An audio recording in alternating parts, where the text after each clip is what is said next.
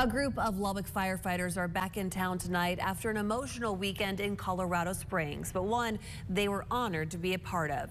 You'll now find the name Matt Dawson on the wall of the Fallen Firefighters Memorial there. It's a beautiful sight with Pikes Peak in the background.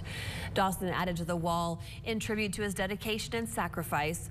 On an icy January day in 2020, Dawson was helping someone who was in an accident when another car crashed into the first responders, killing police officer Nicholas Reyna and Lubbock Fire Rescue Lieutenant Eric Hill. Dawson was badly hurt in that crash and sadly died from his injuries in November of last year. Firefighters gathering to remember their fallen brothers and sisters. They also celebrated Dawson's legacy and the courage, resilience, and impact he made on those around him. As a Lubbock Federal firefighter, it was our honor to be there with the family. What we do is we take them.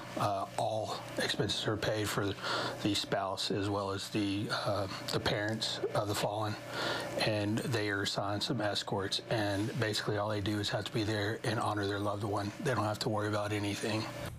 Dawson is the 7th Lubbock firefighter honored on the memorial wall.